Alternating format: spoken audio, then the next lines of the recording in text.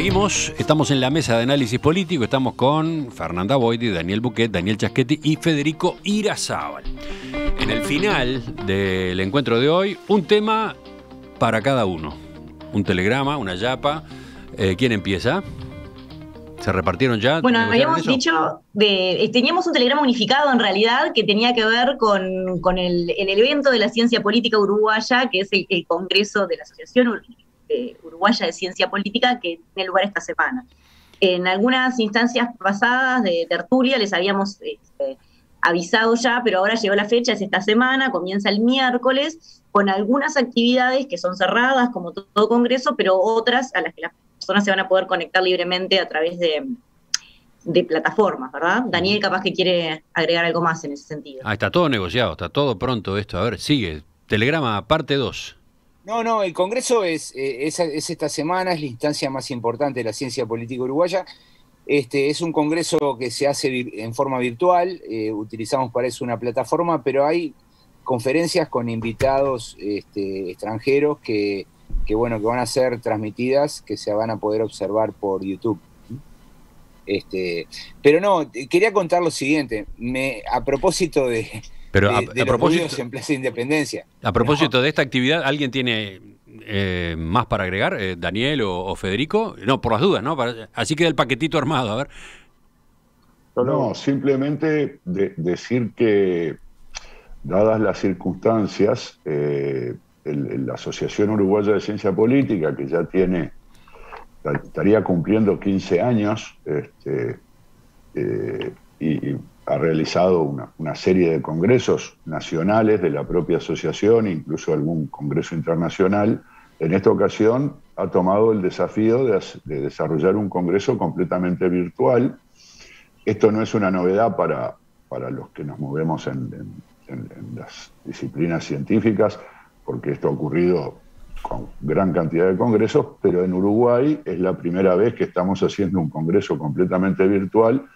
Y eso es un gran desafío, ¿no? Porque si bien los congresos presenciales implican otros desafíos que tienen que ver con lo físico, con la disposición de espacios, estos eventos virtuales, para que funcionen bien, dependen de la tecnología y del buen uso de las plataformas virtuales, de su buen funcionamiento, y vamos a ver entonces cómo en esta ocasión y en estas circunstancias tan peculiares nuestra asociación logra resolverlo exitosamente, cosa que yo por lo pronto no tengo dudas, pero las cosas tienen que ocurrir para poderlas evaluar. Federico, tú vas a poder participar desde allá, desde México, sin problemas.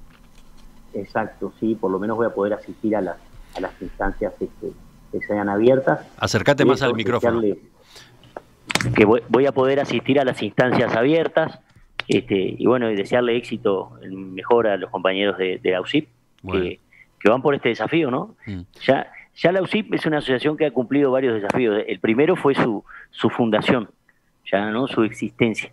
Acá está con nosotros el primer presidente de UCIP y como, bueno, impulsor de ese tema.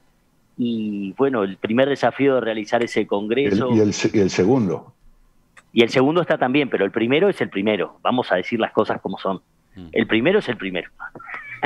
No, pero fuera de broma, aquel primer congreso que se hizo en la Intendencia de Montevideo, y después otros, ¿no? El desafío de integrar, hacer un congreso también que integrara a distintas universidades dentro de Uruguay, cuando recuerdo que se abrió y tuvimos varias sedes, tuvimos 2 sedes por lo menos en paralelo, albergar un congreso de la Asociación Latinoamericana de Ciencia Política, que fue tremendo desafío también. Es decir, bueno, es una asociación profesional que afortunadamente se viene consolidando, muestra el muy buen nivel que tiene la ciencia política en Uruguay, que destaca especialmente cuando uno va a un congreso internacional, cuando alguien va a un congreso en cualquier otro país de la región y del mundo también. La delegación uruguaya es muy llamativa, tanto por su tamaño, es decir, es un público muy fiel, muy asistente a este tipo de instancias, que participa mucho, que presenta muchos trabajos en lo que es la agenda del Congreso, en proporción al tamaño, por supuesto, del ámbito que existe en la academia, y también muy reconocido por el nivel de las presentaciones y por el nivel de los trabajos. Así que creo que esto es súper saludable. súper saludable. Quedan todos Yo invitados. soy el único que no soy politólogo de esta mesa y la verdad que lo veo con mucho orgullo y mucha alegría. La verdad que es un congreso que tendría que tener así el mayor brillo posible en esta instancia. Quedan todos invitados. Suerte desde ya, entonces. Queda invitado Federico Irazábal a terminar su tesis de maestría para poder ser sorprendido por la confesión de que en la tertulia politológica hay alguien que no es politólogo. Soy Intruso. Es el conductor. Es un estudiante avanzado. De corazón soy exacto. Bueno, pero ibas a agregar otro tema tú, Daniel, y ya cerramos. Quería contar una anécdota a propósito de los ruidos en Plaza Independencia. Yo creo que esta etapa virtual va a dejar un número infinito de anécdotas relativas al tema de estar en casa haciendo teletrabajo y conectándonos con cualquier parte del mundo, ¿no? Pero a mí me ocurrió algo muy increíble que una colega me invitó a dar una clase en un curso de la licenciatura de Ciencia Política en la UBA. Y bueno, yo di la clase, duró aproximadamente 2 horas, y bueno, el público era muy numeroso, y a los 2 días recibí un mail de un estudiante de la UBA, que en verdad era uruguayo y que era una persona de unos 50 y pico de años, que radicada en Argentina, y que estaba maravillado y conmovido porque mientras yo daba clases se filtró el sonido de un afilador, que es uno de los sonidos más representativos de Montevideo, ¿no? Que no se ve en otros lugares. Y bueno, el estudiante estaba realmente emocionado porque era uno de los sonidos de su infancia que viviendo en Buenos Aires lo había perdido y que increíblemente se coló por detrás de mi clase.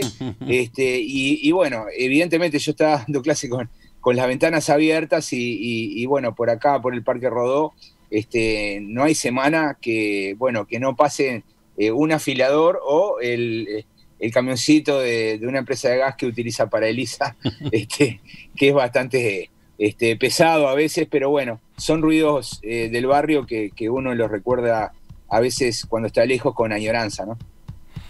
Haremos un día una tertulia de anécdotas a propósito de los intercambios virtuales, ¿no? Pueden ir anotando. Ya Daniel tiene su historia. Los demás aportarán otras. Yo supongo que tengo unas cuantas para inscribir en el concurso y los oyentes también. Queda ese llamado hecho, esa exhortación hecha a buscar en los recuerdos de estos meses.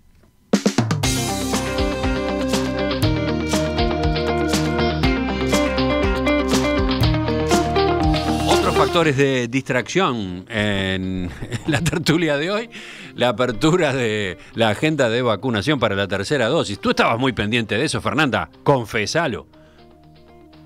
Bueno, yo no estaba pendiente, pero hubo un aluvión de mensajes y entonces ahí me enteré y lo compartí con los colegas, con Julio, se estamos dando la primicia. Sí, hace unos minutos ya que quedó habilitada esa agenda que venía pendiente. Bueno, quedan desde ya avisados los oyentes, después daremos más detalles. Fernanda, Daniel, Federico, gracias por acompañarnos en otra de estas mesas de análisis político. Un abrazo y hasta la próxima.